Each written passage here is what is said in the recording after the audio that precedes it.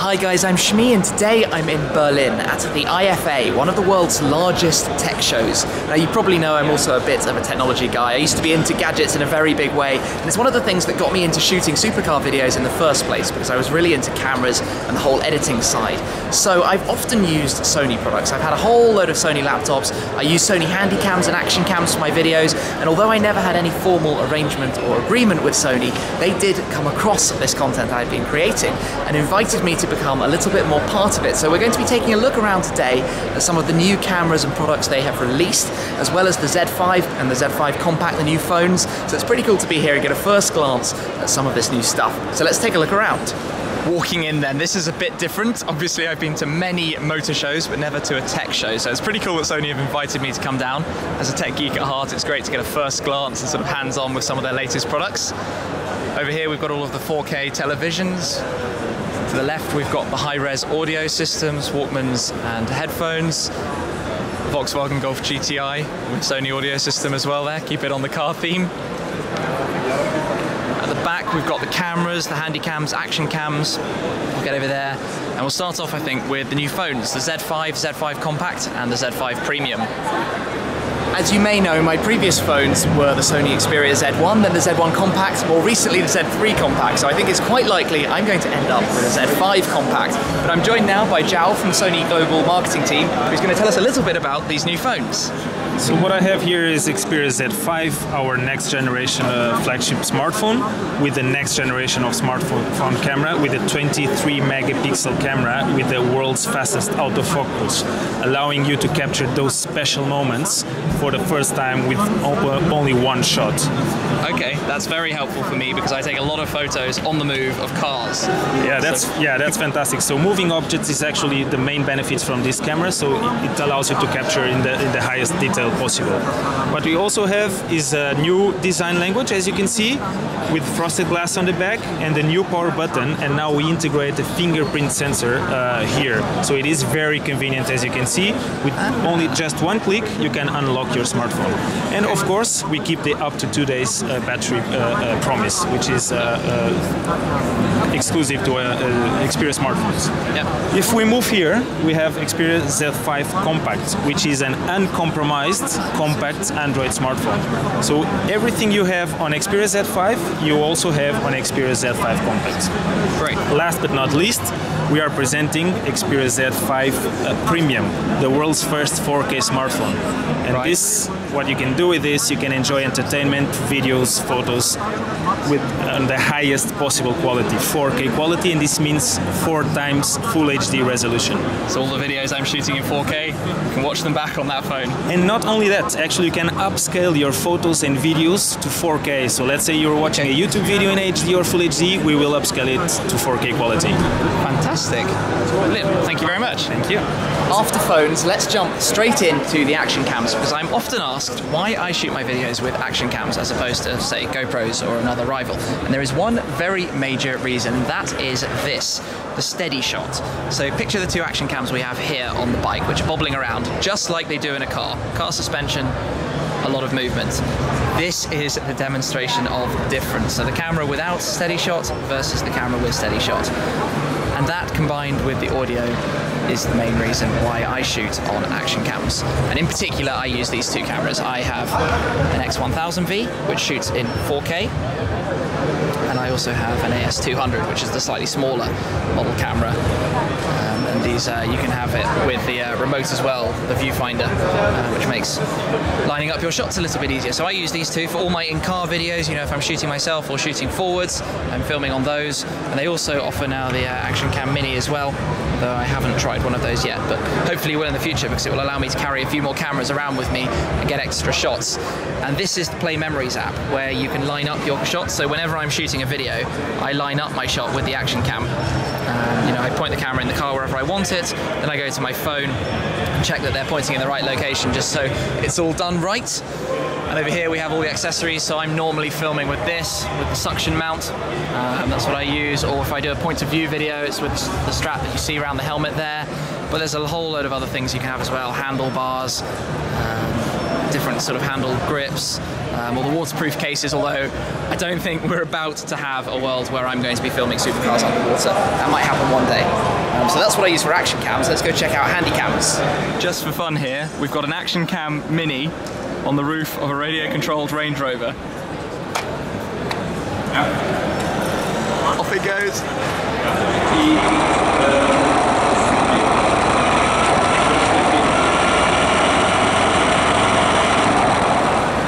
First sticky.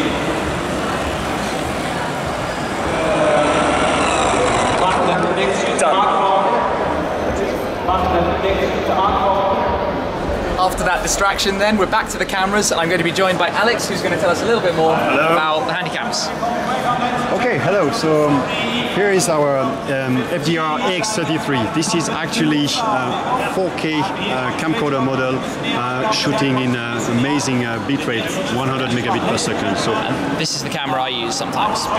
This is a perfect camera for shooting videos, let's say for instance sport videos, car videos, because it has integrated stabilizer called Balance Optical Steady Shot, which creates shaky-free videos. So perfect camera for anyone who wants to do this type of shooting. We've got the same model with a built-in projector, which allows you to project your videos on a wall or any flat surface with a very high brightness of 50 lumen.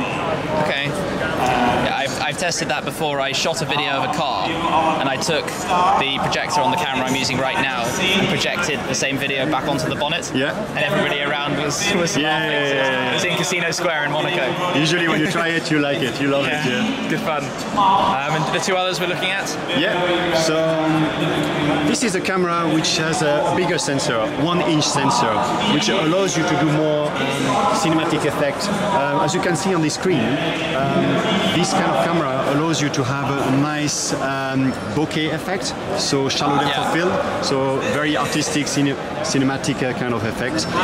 In a sort of consumer style camera. Consumer style camera, but still very good for 4K with a 100 megabit per second bitrate, so perfect camera. Yeah. And then finally, for the more professionals, a little bit more professional, we've got our AX1 Handycam camcorder. This is a camera which has all the technical settings that can be done manually. So it's still 4K, it has even a higher bitrate, 150 megabit per second, and it has all the connections for microphones, for torch, which are suitable for more professional users. Okay, awesome, thank you. On to the digital still cameras, and I'm joined by Ben, who's going to talk us through these two. So what we've got here is the RX10 Mark II and the RX100 Mark IV. These two cameras have an amazing sensor inside them, which is a stacked CMOS sensor. The RX10 Mark II has more zoom, options for accessories. The RX100 Mark IV has the same capability, but in a camera you can fit in the pocket. And what's amazing about this is the slow motion capability. Now this can shoot up to 40 times slow motion. So quickly moving cars, all of a sudden brought down to a snail's pace, and you can see every little bit of the action in your video. I'm already imagining a burnout or a drift or something. That would look pretty special. Well, you capture everything with that. Not only the slow motion movie, it can shoot up to 16 frames per second stills. You can film yourself with a selfie 180 tilt LCD. It's even got a built-in OLED viewfinder. The standout thing on this really is that slow motion. All right, let's do a demonstration.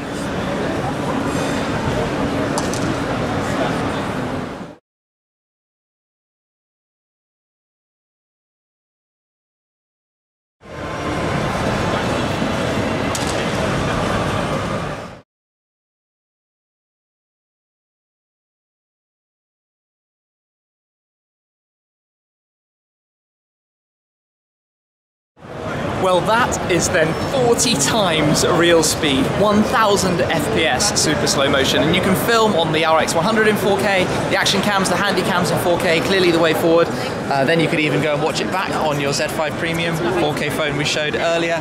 Or if I keep coming through, we can get to the televisions. And, well, these days I sometimes upload YouTube videos in 4K. You could watch them on your TV. And here we've got the granddaddy of the televisions, or the hypercar of the TV world, like the Veyron, as you will, 85-inch 4K Ultra HD TV. Imagine watching back one of the videos I've shot, like when I went around Spa with Adrian Suttel in the Koenigsegg 1-1. I'd love to watch that back on that television, it would look amazing. We've also got the new technology this year, high dynamic range. You can see the colours and everything really, really vibrant on the new TV. I would, yeah, love to see some pretty cool car shots. So hopefully I'll be able to shoot more and more with 4K as time goes by and watch it back on the TVs. I think I'm going to have one last pop over to the gaming corner.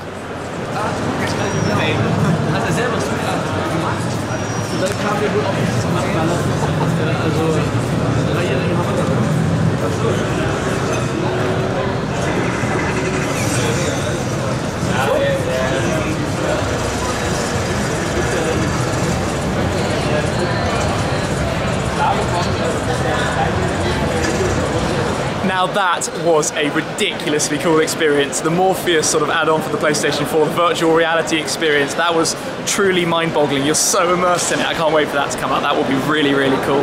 The one last place I haven't been yet to check today on the Sony stand is the audio, the high-res audio system. And, well, what are we on? Bright coloured new headsets.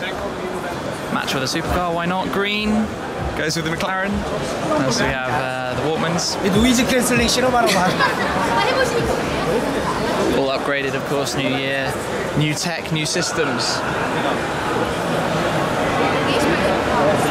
I'm going to wrap up there. A strange video for me though, not featuring any supercars. But if you're like me and you like nice cars, you're probably a fan of nice technology as well. So wonderful of Sony to have me down here visiting their booth at IFA in Berlin 2015, taking a look around at some of the new stuff like the Z5 Compact that I'll almost certainly pick up, and having a look also at the Actioncams and Handycams, the stuff I'm using to film these videos that I upload to YouTube.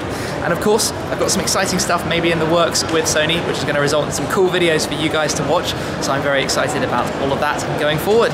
But yeah, overall, pretty awesome for me to come down, check out the press days here at IFA, something I haven't been able to do before, in a different world, the technology world, rather than just supercars. So I hope you enjoyed that. Thank you very much for watching. Make sure you check out in the description down below links to some of the products that I've shown you. You'll find all of that right down there, and also some videos over on Sony's YouTube channel as well. But that's it for me here at the Sony stand at IFA. I'll catch up with you again very soon. Cheers. It is my turn to drive. I'm going to be jumping on board the Delta Red 675L.